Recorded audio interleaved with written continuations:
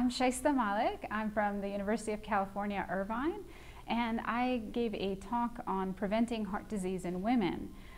Specifically, I talked about the differences in risk factors for men and women when it comes to developing heart disease, and how there's increased relative risk for certain risk factors in women, namely diabetes was the one I focused on in my talk.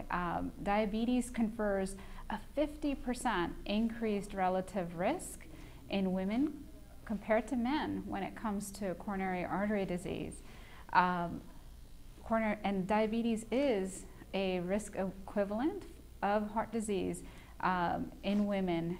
I also talked about the new guidelines for non-invasive strategies for diagnosing heart disease in women.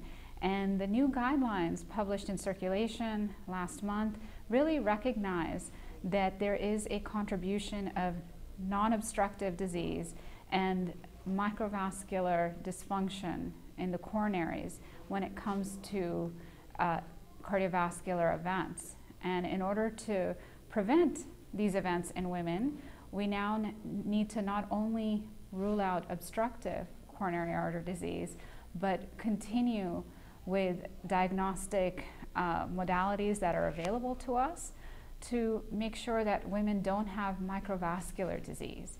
And some of the imaging that helps us risk stratify women that are still at risk for having a cardiovascular event, even in the setting of a normal angiogram, include a cardiac MRI, which helps to look at subendothelial dysfunction, as well as a CT angiogram, which shows us prevalence of non-obstructive disease. Because there's new data to suggest that certainly in women, non-obstructive disease leads to higher cardiovascular events.